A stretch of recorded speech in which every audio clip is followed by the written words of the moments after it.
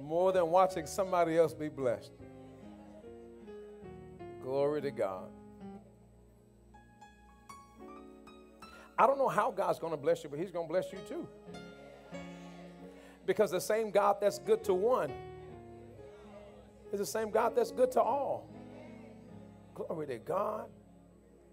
Hallelujah. If he's blessing somebody in this room, then blessings are in this room. Glory to God. He's in the neighborhood. Hallelujah. I told you Wednesday night that we are so blessed. Speaking of being blessed, I'm blessed to have a beautiful bride by my side. Will y'all help me celebrate Lady Katrina Love? Thank God for her so much. Thank God for all of our visitors.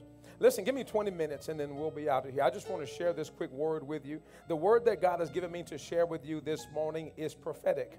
There are times in my life when I'm studying a word, and sometimes God will have me to get some notes. And so when I study in points. My brain just worked like that. I study in points. But as I was studying this, God didn't give me any points. So oftentimes when God does that, he wants me just to share what he places on my heart as I'm speaking. So as I'm speaking, I'm sure God's going to say something to you. When you hear something that you believe God spoke to you, just jot that thing down, because God's going to say something profound to you this morning. Luke chapter 8, beginning at verse number 22 through 25. New King James Version reads like this. 20 minutes on my clock, please. Now it happened on a certain day that he got into the boat, he meaning Jesus, got into the boat with his disciples. And he, Jesus, said to them, let us cross over to the other side of the lake. And they launched out. But as they sailed, he fell asleep. Jesus fell asleep. And a windstorm came down on the lake. And they were filling with water. The boat was filling with water, and they were in jeopardy, or they were in danger. And they came to him. They came to Jesus, and they woke him up saying, Master, Master, we are perishing.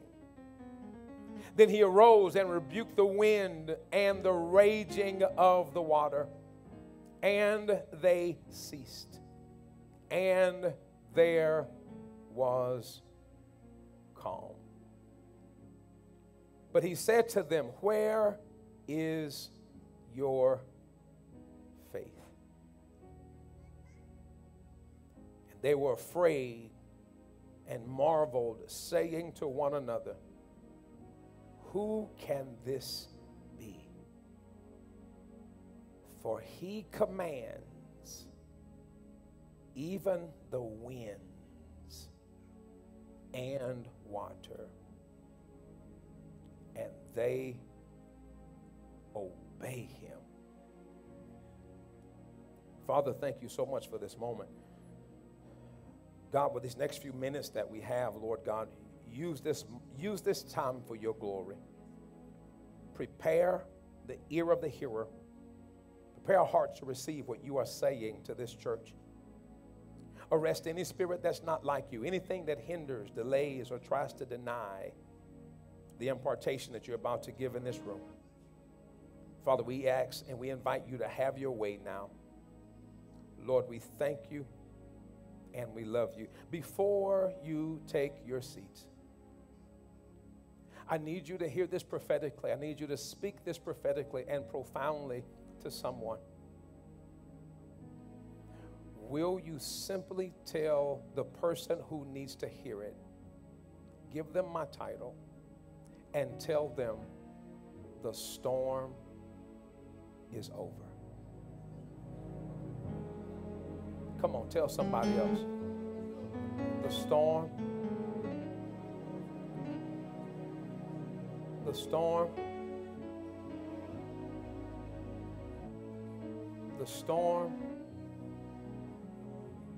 is over. the storm is over. It is in this season that we are studying the life of Jesus, the miracles of Jesus. Next Sunday, we will consider to be Christmas Eve. It is the Sunday that we really focus and drill down into why God sent his son, Jesus the Christ. Christmas is not about reindeer. It's not about the sleigh. It's not about men coming through chimneys. Christmas is about Jesus. It is about the birth of our Lord and Savior, Jesus the Christ. Today I want to focus on a miracle that Jesus performed, one that I believe he's performing even now in some of your lives. Miracles are amazing. As you read the miracles of Jesus, there were some amazing miracles that he did during the course of his life. A miracle is when divinity manifests in humanity. A miracle is when God decides to disrupt some happenings that are here on this earth. It is when the supernatural God begins to intervene in the natural lives of mankind. There are three primary reasons why Jesus did miracles. He did miracles, one, to glorify God. He did miracles to point to God being the Father and the ruler of the universe. He did miracles to help people. He did miracles. He would see people in trouble. He would see a blind man and he would give him his sight. He would see people who were deaf and needed to hear, and he would do it to help people. And lastly, Jesus did miracles to prove that he was the Messiah, to prove that he indeed was the Son of God. I thank God for this story in the Gospel of Luke. Luke was a physician. I like reading Luke's account of Scripture because Luke seems to be a little bit more detailed than Matthew, Mark, or John. I like reading Luke's account. Luke said that it was a particular day that Jesus gets onto the boat with his disciples. He gets onto the boat with his disciples and he tells his disciples, let's go to the other side. Now this is the thing that I like the most, and this thing that you need to be mindful of as the storm is passing in your life is that you need to make sure that wherever you go and whatever you do, you need to make sure that Jesus is on board. You need to make sure that he is on board with the decisions that you're making in your life, the decisions that you're making for your family. You need to make sure that Jesus is on board. Because truth be told, there are some things that happens in our lives, some things or some decisions that we make that Jesus just not on board with. Praise God. I never forget I was in the Army and a group of my friends and we had gone out to eat, and after we had finished eating, we ate until we were fat full. We ate as much as we could, and one of my friends at the table looked at me and said, hey, listen, it's time to dine and dash.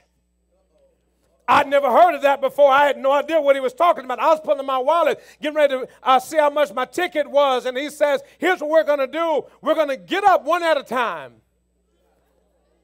And we're going to head for the door. And as we head for the door, here's what they told me. They said, you give us your keys. We were in my car. They said, you give us the keys. We're going to go crank the car. And as we head out, when you come out, jump in the driver's seat and we're going to take off. Now, I got to tell you, I heard that. I was raised not to steal, and I couldn't bring myself to do that. But what I'm trying to tell you was, I just wasn't on board. I wasn't on board with what they were talking about.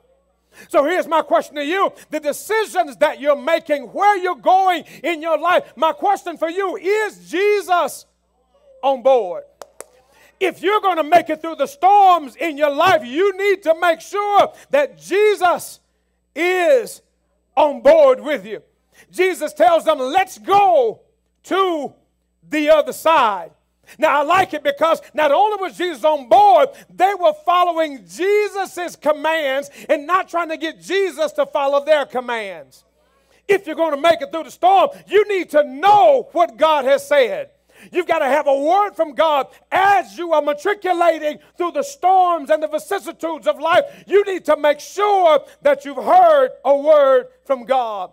I like what the Bible says. The Bible says that after they heard the word from God, they launched out. They heard the word, then they launched out. They didn't know why they were going to the other side. They just heard the word of God and decided to step out on faith. Many people will have the word of God, but then they will delay in stepping out on what God said. Tell your neighbor, it's time to launch out. It's time. I know that you enjoy sitting by the bank. I know that you've got comfortable, but it is time to launch out. It's time to start the business. It's time to write the book. It's time to build the dream. Whatever thing that God placed in your heart, it's time to launch out. I thank God that they did not delay in launching out. They heard the word and they launched out. As they launched out, they're in the sea. They're in the Sea of Galilee. They're going about their merry way. And then all of a sudden, in the midst of the sea, Jesus goes to sleep. There will be times in your life, children of God, when it seems like the time that you need to hear from God, it'll seem like He's asleep. Times when you need God to give you a word, you need God to show up and do something amazing in your life. There will be times in your life when it seems like Jesus is sleeping. Jesus goes to sleep. Things are calm initially, then all of a sudden a storm came down. Glory to God. A storm came down. Severe weather came down. A storm is a significant disruption in normal conditions. It's when things around you become contrary to your destination. That's called a storm.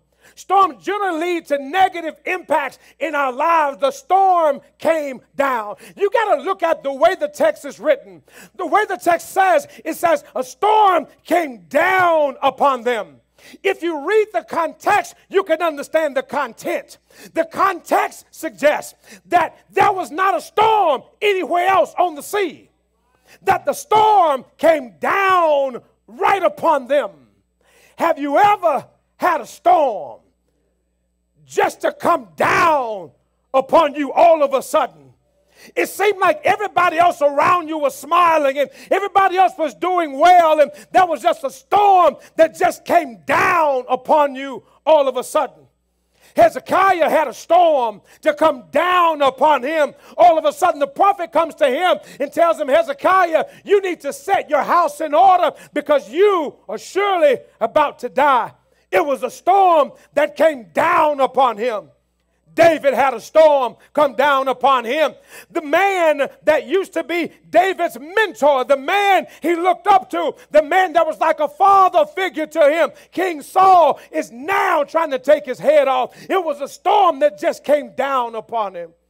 David's now running for his life because storms have a tendency to just sometimes come down upon your life. Job is the epitome of someone who just had a storm to just come down upon him.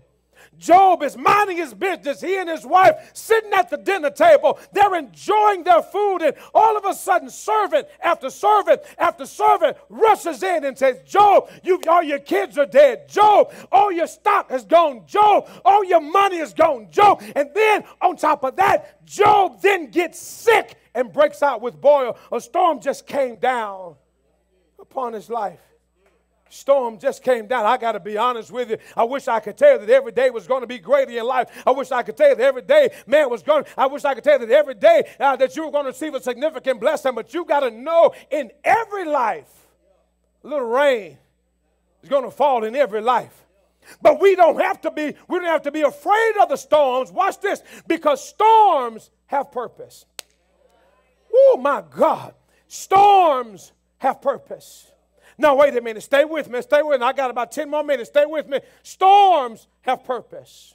Well, you say, Pastor Love, if storms have purpose, then what was the reason that the storm manifests right there with the disciples with Jesus on board and Jesus is sleeping? Glory to God. Jesus sleeping and a storm manifests. As the storm manifests, they're trying everything that they can. They are trying to shovel water. The wind is boisterous and it's pushing the boat. The boat is beginning to break, and the disciples they realized that they were about to die. They realized that we're not going to make it out of this. When you look at the text, when you read the text, it seemed like the disciples went to wake Jesus up so he could do something. But that's not the content of the context. If you read the story well, what it suggests was that they've made up in their mind that we all about to die. In other words, they didn't want Jesus to die in his sleep. They go down. They say, Jesus, if you read Mark's account, Mark goes down and Mark says, do you care? In other words, there's a storm and you're sleeping. How can you sleep in a time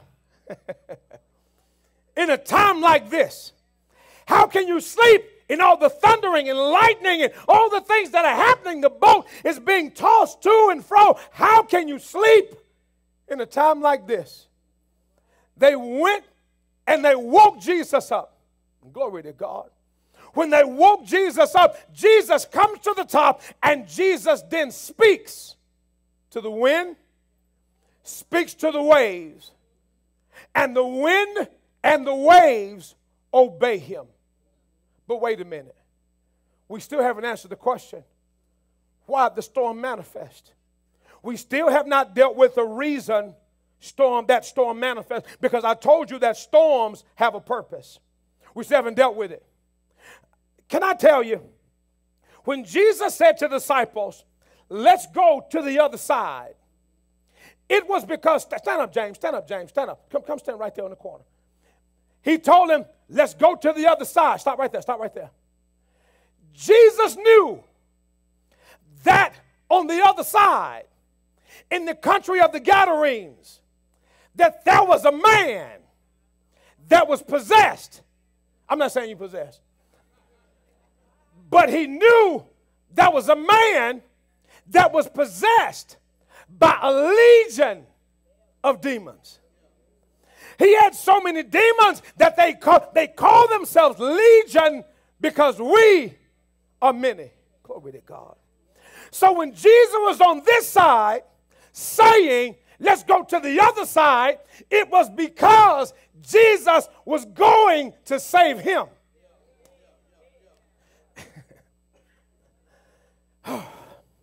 Most theologians suggest that Satan overheard the plan, that Jesus was about to go and cast out all of the hundreds of demons that Satan had strategically placed in that one man. So along the way, Satan sends a storm. Satan sends a storm because he was hoping that the storm would cause them not to make their destination. Can I tell somebody in this crowded room that Satan has sent some storms in your life because Satan knows that you're on your way to set somebody else free?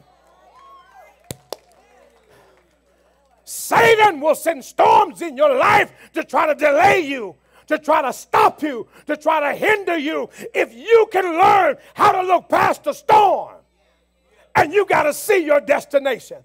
Tell your neighbor, God is doing something in my life, and I can't let the storm stop me. Oh, that's better than you understand. I cannot let the storm. Can't let the storm stop. I told you storms have a purpose. The storm came, it's tearing the boat up. They go down and they say, Jesus, do you care? We are about to die. We don't want you to die in your sleep. Wake up, and we want you to see death the way we're looking at it. Because they didn't know who he was yet. The text suggests that although they were around him, they still didn't know who he was. The text suggests that although he had given them command, they had seen him do a few miracles. The text suggests that they still didn't know who he was. Can you imagine a storm raging in your life? Whatever your storm is, a financial storm, I don't know, financial storm, maybe a domestic storm. There's some things going on in your home. Maybe it's just some emotional storm, some things happening in your life. Can you imagine saying, Lord, I need you. I need you to come deal with this storm. Jesus gets up. He steps to the bow of the ship. Jesus then says, peace.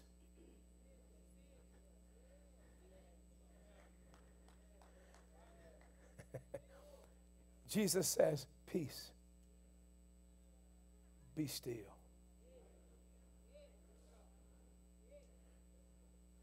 Jesus says, peace. Be still. It was at that moment that the wind stopped blowing, that the waves calmed down. He said, peace. Be still. I need to speak that into your life this morning. Peace. Peace. You ought to walk in your house and say, peace. Peace I leave with you. Not the peace the world gives, but the peace that I give. No one can take it away. He says peace. He says peace. When he said peace, stay there, James. When he said peace,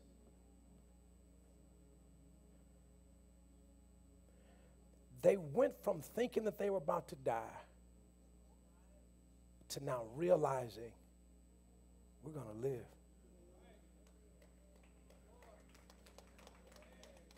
I need to tell somebody in this room, you thought the storm was designed to take you out. But the storm was designed so that you could see the glory of God manifesting in your life. Jesus said peace. That's why we worship him, because he's the author of peace. Jesus stands up and says, peace, be still.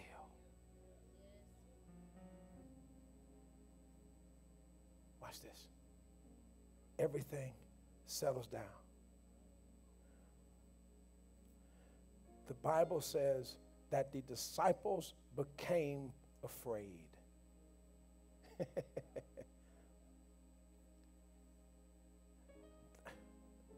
It was a reverential fear. They said, who is this man that even the wind,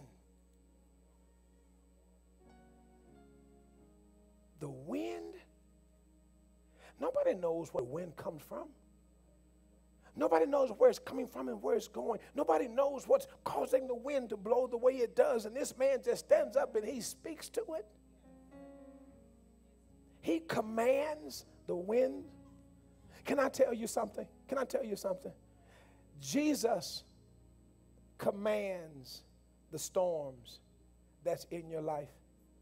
Satan is the god of the air. And sometimes God will allow Satan to send storms, but you need to know that even a storm that Satan sends has to bow down to the voice of God. Jesus then stands and Jesus said to them, where's your faith? you should have known that you can't die yet, because I told you we're going to the other side. Where's your faith? Here's my question for you. Here's my question. Where's your faith when you're going through storms? Do you say, God, I know you're able? Or do you get into a storm and start complaining? And Jesus saying to you, where is your faith? Now I like this last part, and I'm done. He says to them, where's your faith?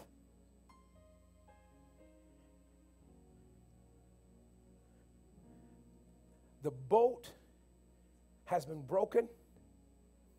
It's splintered. They've lost some cargo. They had to throw some things overboard, but guess what? They kept on sailing. Ooh, look at me, purpose. Sometimes your life will be splintered. Sometimes it seems like your life has been broken to pieces. But if you can just keep Jesus on board, if you can just keep your eyes on him, if you just keep him on board, he'll keep you afloat. Will you tell somebody, if you keep Jesus on board, he'll keep you afloat? Tell him he will. If you keep him on board, he will keep you afloat. Oh, do y'all hear what I just said? The boat's torn up. The boat's battered. It is beat up, but Jesus keeps it afloat. They get to the other side. Come a little closer. They get to the other side. Watch this. They made it to their destination now. There was a man chained up. He was stronger than 10 men. And he probably is about stronger than 10 men. Stronger than 10 men. Jesus gets over there. When he's walking off the boat, the demons addressed Jesus and said, man, what you doing here? You come to cast us out? You all right? You ain't, okay, I'll make you all right now. Cast some stuff out of you right quick. Makes it you pretending.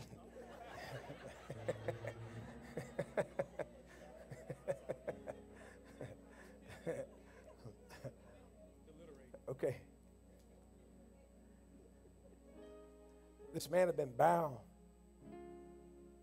by multitudes of demons.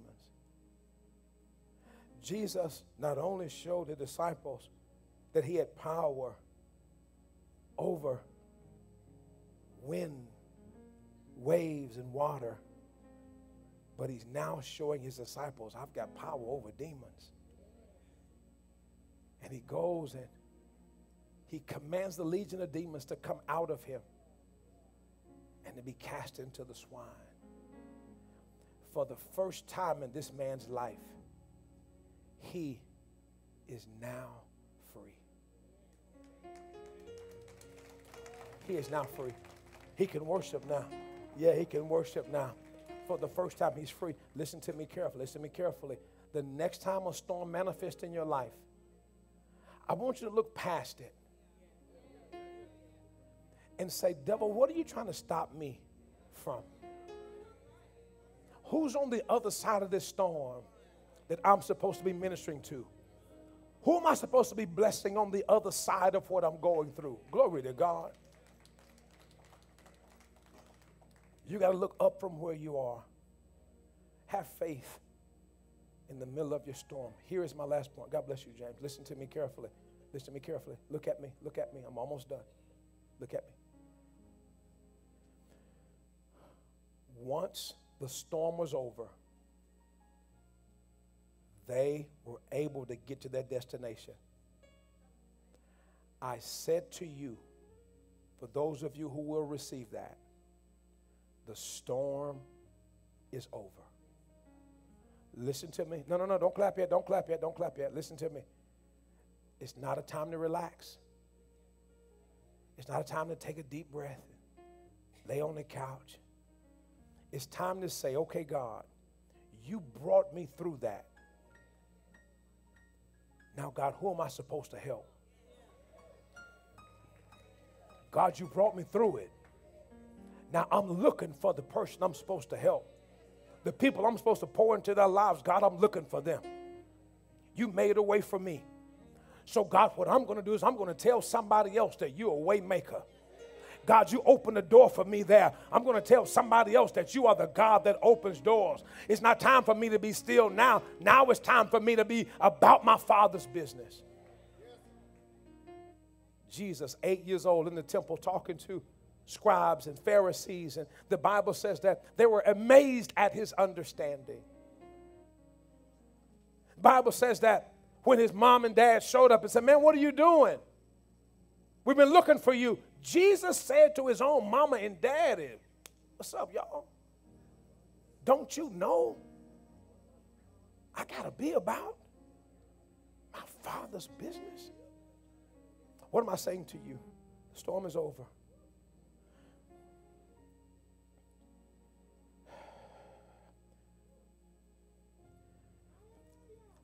Jesus says to Peter, listen to me. He says, Peter, Satan has asked for you because he desires to sift you like wheat. You would have think that Jesus would have came back and said, listen, don't worry, I told him he can't have you. That's not what Jesus said. Satan has asked for you to sift you as wheat.